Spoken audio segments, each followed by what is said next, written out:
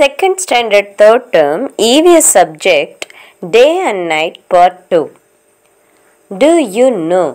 Neil Armstrong was the first man to step on the moon.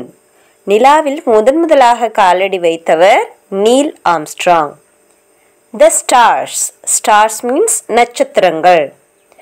There are countless stars in the sky. வானத்தில் எண்ணிக்கையில் அடங்காத அளவிற்கு அதிக அளவிலான நட்சத்திரங்கள் உள்ளன. The sun is the nearest star. சூரியன் தான் நமக்கு மிகவும் அருகில் உள்ள நட்சத்திரம். The stars shine during the day too. பகலிலும் நட்சத்திரங்கள் ஒளி வீசிக்கொண்டுதான் உள்ளன.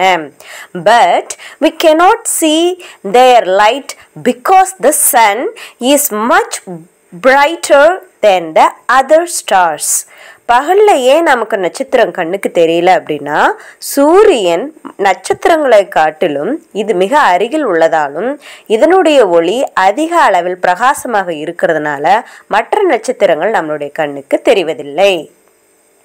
We see that a group of stars appears to form a pattern in the sky.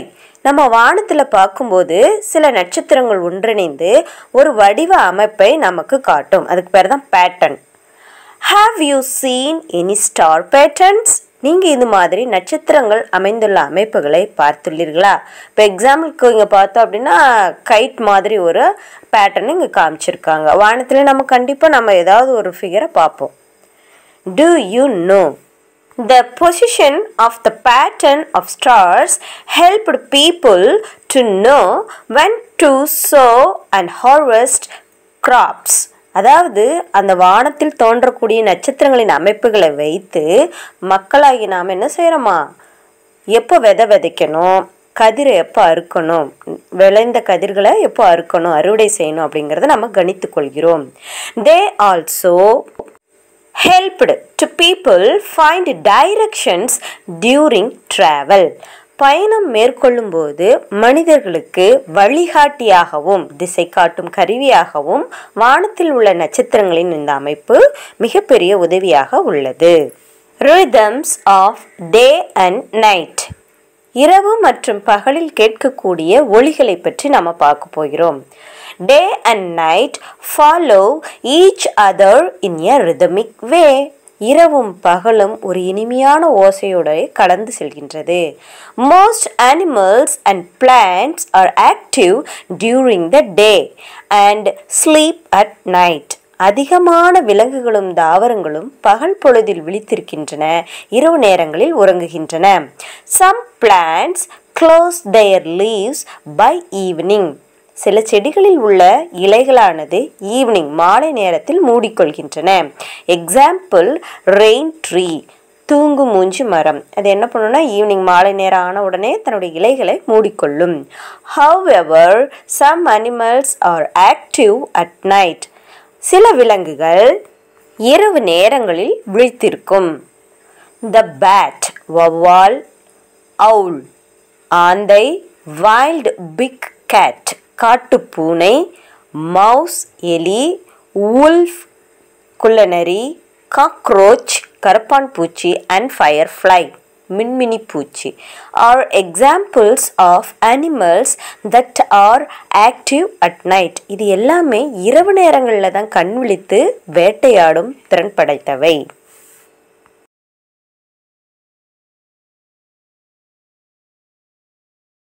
They are active at night too.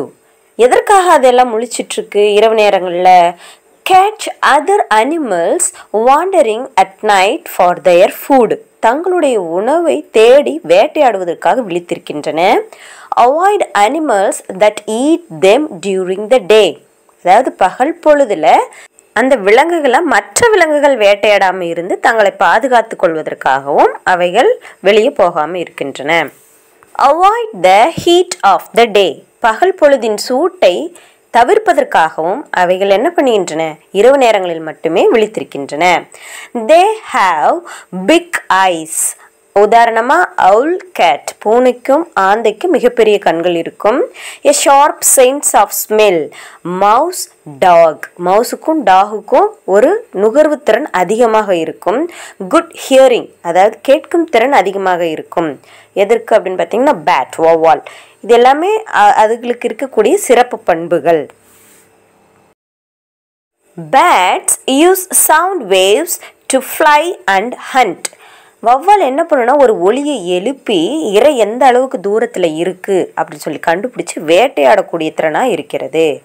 owls ஆந்தை can see what is behind them by rotating their heads almost fully ஆந்தையானது தன்னுடைய தலையை முழுவதுமாக பின்புறம் திருப்பி அதற்கு பின்னாடி என்ன இருக்கிறது அப்படின்னு சொல்லி பார்க்குற அளவுக்கு திறமையான ஒரு பறவை.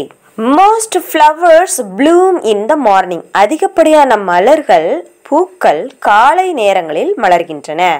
however some flowers bloom at night சில மலர்கள் இரவு நேரங்களில் மலர்கின்றன. examples are jasmine மல்லிகை, water lilies நீரல்லி, tuberose, cactus flower, datura flower இது எல்லாமே என்ன பண்ணுதுன்னா இரவு நேரங்களில் மட்டுமே மலரக்கூடிய மலர்கள்.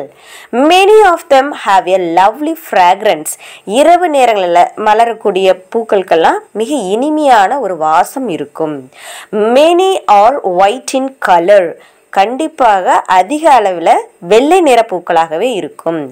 though some have attractive colors சில பூக்கள் கண்ணை கவரக்கூடிய அளவிற்கு மிக ஒரு ரம்யமான வண்ணங்களில் இருக்கக்கூடும். இரவு நேரங்களில் மலர்ற பூக்கள் எல்லாமே அதிக அளவில் வெள்ளை நிறமாக தான் இருக்கும். மிகவும் வாசனை உடைய பூக்களாகவே இருக்கும். Do you know the Bethlehem lily Nishagandhi is called the queen of the flowers that bloom at night இரவு நேரங்களில் மலரக்கூடிய மலர்களின் ராணி என்று அழைக்கக்கூடிய ஒரு பூ எதுன்னு பார்த்தீங்கன்னா Bethlehem lily நிஷகாந்தி.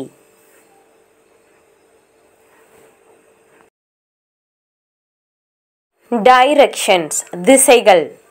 Observe and discuss கொடுத்துருக்க பிக்சரை பாருங்க. அதில் டைரக்ஷன் பற்றி போட்டிருக்காங்க.